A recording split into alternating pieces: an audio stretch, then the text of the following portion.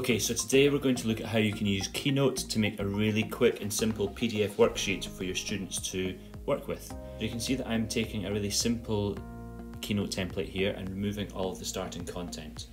You then need to consider the size that you want this document to appear. The two best options I would say are the first two. 4.3 gives you quite a square image, it gives you height.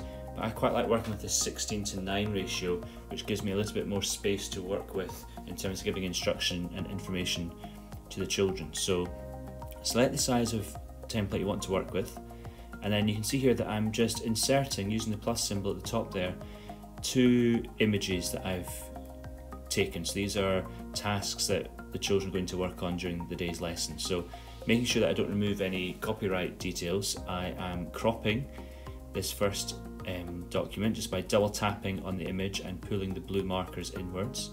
So there's their first task, and then the second one is the photograph of a textbook that we have access to. So I have popped those two tasks into this Keynote page, and then to give them a little bit more information, I'm going to use the shapes tool to insert a rectangle, and I'm going to use this to tell them how I want them to complete this work. So I'm going to add a text box with some instructions. I'm going to layer that on top of the rectangle. So I'm going to tell them that I want them to complete the first task in Showbie. Now the issue you'll see straight away is that this black text is not going to show up against my black rectangle, so I will change the colour of this text to yellow so that it stands out, making sure that I highlight the text first so that it takes the new colour. And then because I've put it into a text box, that allows me to rotate this text and place it on top of my black rectangle, which I'm actually going to make red so that the children definitely notice it and know how I want them to complete that task.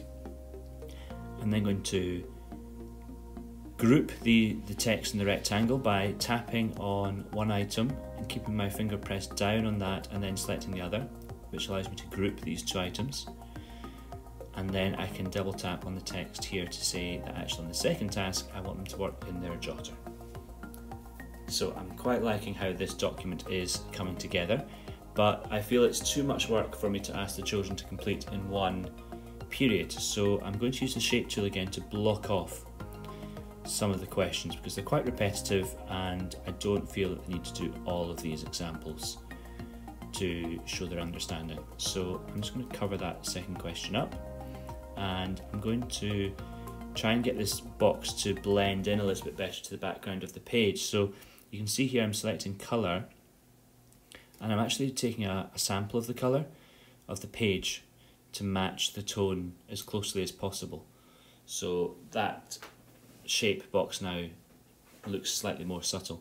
Now of course this means that question 3 has to become question 2, but I can use that, my pen tool, to change those numbers. And actually I should have done the other numbers as well, but I've forgotten to do so.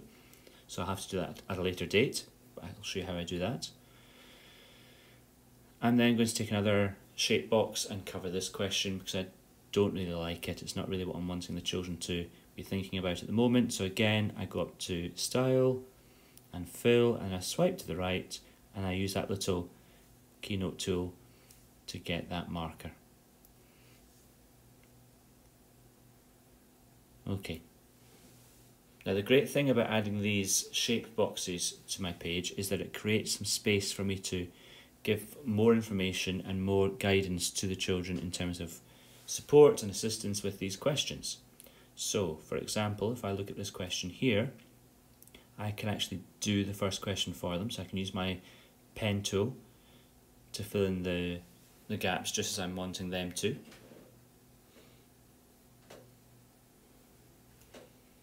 So I find this easier if I zoom in first and then use quite a fine pen to fill in the details. But also, because I removed this question here, I've created a whole space on the right hand side where I can actually show a full example. So I can show them that I'm going to do the first question for them, and then I can actually show them what I'm wanting them to do. So that if they are stuck, they've got some assistance there.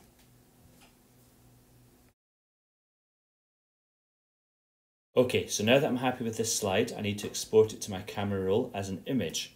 So to do that, I go up to the three dots in the top right hand corner of my screen and I select export. And then the option that I want to select is image or images and then JPEG high quality. If you have created multiple slides, you can choose which slides you want to export. In this case, I've only got one slide, so it's only offering me that one slide as an option. Now I have slowed this process down because it is quite quick and I wanted to make sure that we get all the steps in, so don't worry if this seems quite slow, it won't take as long as this on your device.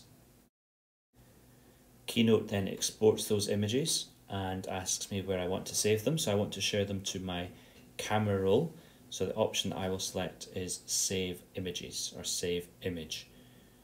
That will automatically save this as an image into my camera roll.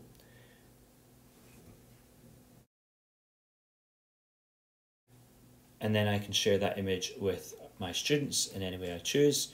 In our school we use Showbie, so I can drop that in as an image and give it a good name, and then they can actually go straight into that image and manipulate it and edit that document as they see fit. I hope this video was useful. I'm certainly finding it a very helpful way to share content with my students whilst giving them instruction at the same time.